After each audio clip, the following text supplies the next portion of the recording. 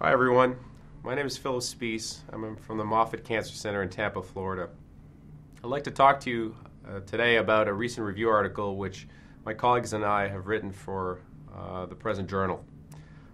In the current article, we've really highlighted a lot of the advances which have been made in the management of urothelial carcinoma.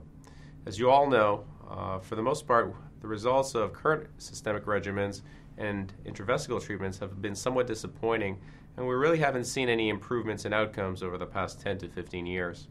However, as we highlight in this present review article, there are some current new advances which have been made in the management of urothelial carcinoma, and these can be broken down in the management of localized disease in the form of intravesical treatments, and similarly in the management of more advanced disease, either in the form of systemic therapies, which consist of either systemic chemotherapy or targeted agents.